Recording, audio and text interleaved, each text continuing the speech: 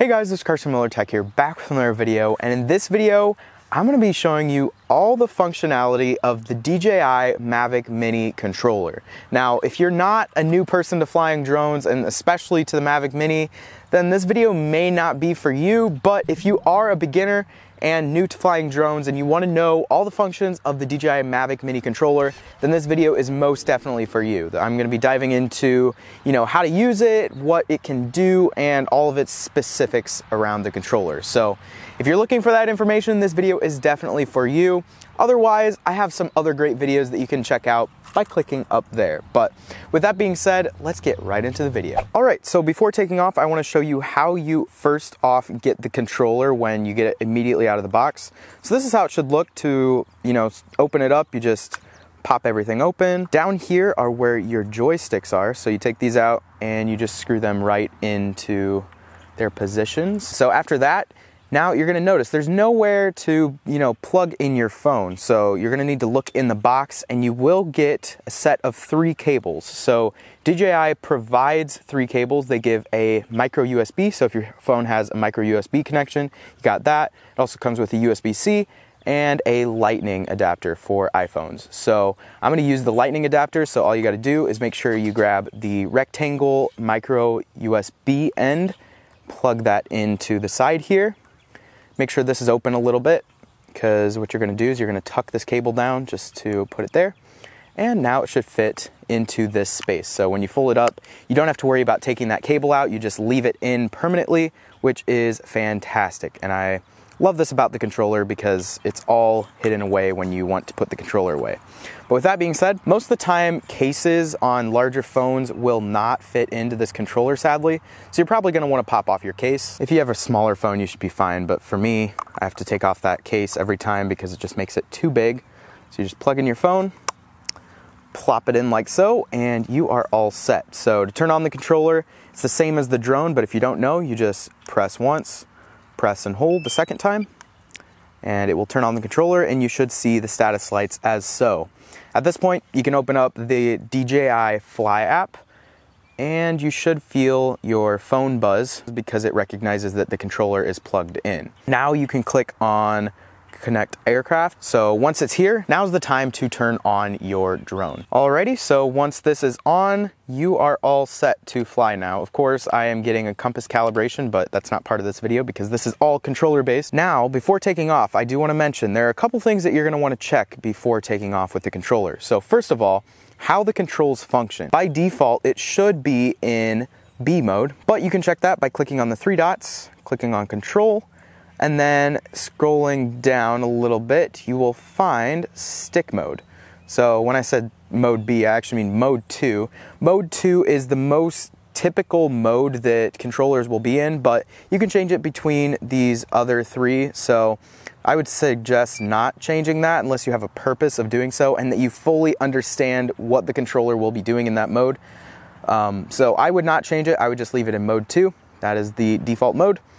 So with that being checked, now is time where you can take off. So now that you're at this point, there are a couple ways to take off. So first of all, you can do it the easy way, which, it may be easy to some people and may be easier the other way to others. But the easiest way is possibly just to click the takeoff button here on your app. So to do that, you just click on the button, click on takeoff, press and hold. And once you let go, the drone will take off. So that's the easiest way. I'm gonna land and show you the second way. So the second way honestly isn't much harder. It's just more of an advanced way to do it. You just have to remember how to do it. And that is with the Csc Command. And what the Csc Command is it is basically the emergency shut off, but it's also the emergency shut on, I guess. So you can turn on your drone propellers by doing the same command. So to do that, you just press your controls to the center. And as you can see, I can shut off the propellers as well, or to the outside. So that is the Csc command, and you're gonna wanna remember that if you ever encounter an emergency situation where you need to shut off the propellers in the air or it's about to crash into something, sometimes it's better to just shut off the propellers to prevent injury and stuff like that. So anyways, once you've performed that, you just press up on the left joystick, as long as you're in mode B, and there you go. You now have liftoff. So one thing to make note of, once you are in the air, you're gonna wanna make sure that you go and point these antennae so they are perpendicular to the ground. Typically, that's the most common way of adjusting the antenna. You can make them up and down straight like that, but typically you don't fly like this. You typically have your remote controller up at about a 45-degree angle because that's just easiest to see your screen. So I typically put the antenna here at the back at a 45-degree angle. You want to make sure that the flat end of the antenna is pointed towards the drone. You don't want it to be pointed straight like this because you're gonna have terrible range, and it's actually better when the antenna are placed like this towards the drone. So it is really close right now, so it's not affecting it for me to move it around like this. But if you are flying further away, it is important that you have that oriented correctly. So with that being said, to fly around, you basically got your up, down, you have spin left, spin right, and then you have forward movement, backward movement, and left and right. So to me, I think mode 2 is just the easiest way of learning to fly a drone, because all you have to remember is this one is your directions, left, right, forward, backward, and then this one has to do with spinning and up and down, which is great. So it's pretty easy to remember, and once you get that down, you should be set to flying your drone. So something that you're gonna wanna know, especially if you're flying far away and oh no, you can't find your drone, or it loses connection to your controller and you don't know what to do. And in that scenario, you might be frantically figuring out like, oh no, how do I get my drone back?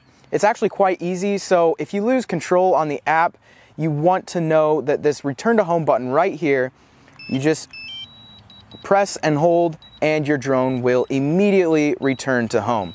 Now, you're gonna wanna make sure that you press and hold, because if you just, tap it, that doesn't do anything. So you need to press and hold and your drone returns to home, as you can see here, which, great. Glad it's returning to home. To cancel return to home, you can either press the button on the remote controller or on the app if you have control on the app. So that is something good to know as well if it's about to run into something. But to make sure that it doesn't run into something, you're gonna wanna make sure on your app, this is something that you should do every time you take off, not just right now while I'm in the air, but something that you're gonna wanna make sure to do before takeoff every time is to click on these 3 dots, go back to safety, and go and adjust the auto RTH altitude. And RTH is the return to home. So just make sure that this is set to a height that will pass any buildings, trees, structures, really anything that could be in your flight path.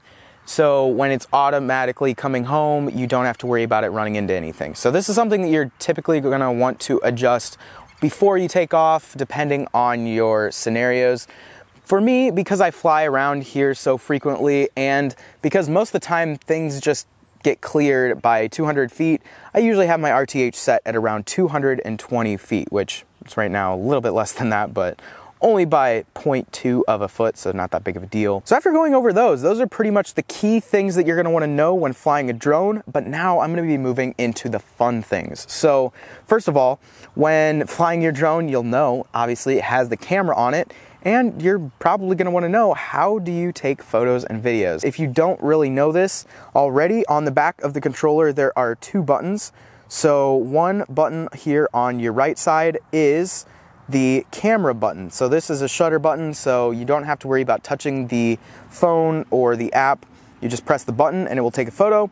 As well as on your left side, there is a video recording button. So this will stop and start video. And also here, while I'm on the back, is the gimbal adjuster. So let me show you what those do. So here on the front, now you can see on the screen, once I press this record button, it pretty much immediately begins recording on the app, which is great. You can stop it, of course, by pressing the button on the app as well. Also, to take a picture, just use that same button. I do want to note that if you are in video mode and you press the shutter button, this goes for both modes. If you press it once, it won't immediately begin doing what you want it to do because it's changing to that mode when you press it once. But once you press it a second time, it will now take a photo. So these photos and videos will be saved to the drone SD card as long as you have an SD card in there. So if you want to change these same modes on your phone and not have to worry about the controller, which I don't know why you'd want to do that, but if you want to do that, you can do that simply by just clicking the button here above the shutter, and you can change between modes. And now here on the bottom, you'll see there's something called quick shot, and you may be wondering, what is quick shot? Well, you know, you can toy with that yourself, but I'm hoping to make a video relatively soon talking about quick shots if you don't know anything about them. So stick around for a future video about those. But when recording, the default settings are typically 1080p, 30 frames per second. But if you want to up the resolution, you can change that by clicking 2.7K, which is what I typically shoot in because that's the highest resolution possible. And you can also change your frame rates on the app. So that's super easy. And as far as the camera goes, you can change if you want to take a single shot, which is just one photo, or you can also do time shots, which is exactly what it sounds like. It's a timer. It's not typically used that much, but it is good that that setting is there. So after that, you know, your camera at this point is just statically staying where it is. To move it though, you can use that joystick here on the back. That allows you to move the gimbal up and down. You can move it straight down, and you can move it basically anywhere in between, as well as straight up. Not straight up in the air, but, you know, 90 degrees to the ground. You can adjust how fast that gimbal moves by clicking on the 3 dot settings once again, going to the control, and then going down to advanced gimbal settings. So once you click on advanced gimbal settings, you can select how fast the pitch is. So this is how fast it moves up and down, and then pitch smoothness is how fast it rotates. So what I mean by that, so if I adjust it here right now, you'll see it starts off really slow and it ends pretty smooth. So this is if you don't want to have to worry about, you know, stopping the gimbal yourself. You can just let go and it keeps going, which I don't typically like this that much myself, so I leave it generally lower. This is what 0 looks like. It stops immediately once you let go of the controller. As far as the pitch speed, again, this is how fast it moves up and down. It can move pretty dang fast. I don't know why you'd want to be moving that fast, but it is there if you need that. You can also do this thing where you say allow upward gimbal rotation. And what this allows you to do is what I was talking about earlier. It's stopping at 90 degrees. It'll allow you to go past 90 degrees and you can look way up at the sky. Now, this is something that I typically don't like using because you can get props in your frame. Not so much with the Mavic Mini, but with other drones, you can get them in there, and that can be annoying sometimes. So if you want to look up at the sky for some reason, you can turn that on, but I generally leave that off by turning it off. Now that you've been out, you've taken photos, you've taken videos, and you are ready to come down and land, well, first of all, you can either do your return to home or you can manually return. I'm gonna manually return right now, and then I'll show you the different ways that you can land the drone. So once your drone has come close to the ground, the Mavic Mini with its downward facing sensors makes landing so incredibly easy. DJI definitely was looking out for their beginners out there. So because it has those downward facing sensors, you can just go and pull down on the controller joystick and the drone will land itself. And it will shut off the propellers. You don't have to do literally anything at all. But if you don't want to use that way and you want to use their auto land, you can click the land button, press and hold like before, let go, and the drone will land itself as well. I'm not touching the controller. It will do this all automatically. I generally don't like this because it adds this additional step where you have to click OK, and then it finally lands. So the process is a little bit slower than if you just manually land yourself, but it is still nice to have for those of you who don't like doing it by yourself. And so yeah, that is pretty much it as far as this remote controller goes. It's pretty basic, there's not too much here. Other Mavic controllers do have quite a bit more packed onto them, so yeah, that is there. But as far as everything else goes, that's pretty much it for the controller. There's nothing else here on the back, so you know, there's not too much to worry about this controller. One final thing, I suppose, is the battery indicator. So you're gonna wanna pay attention to this. Generally, the battery of the controller lasts so much longer than the batteries for the drone itself because the controller isn't using that much power. It's just transmitting a signal and taking in inputs. So you don't really have to worry about that.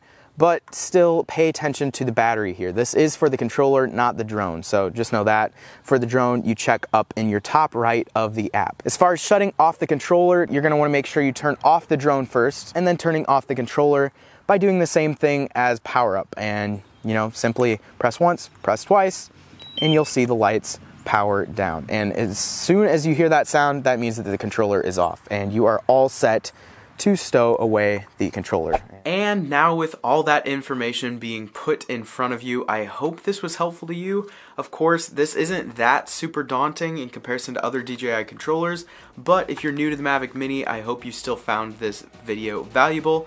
And if you did, make sure to let me know by clicking the thumbs up button down below. Also share this video to other friends that you may have that just got their Mavic Minis as well. Also, if you want to see future videos from me, make sure to hit that subscribe button down below. Also, check out my last video by clicking up there, and some random videos should be down there. With that being said, that is pretty much it for this video. See you in the next one. Peace.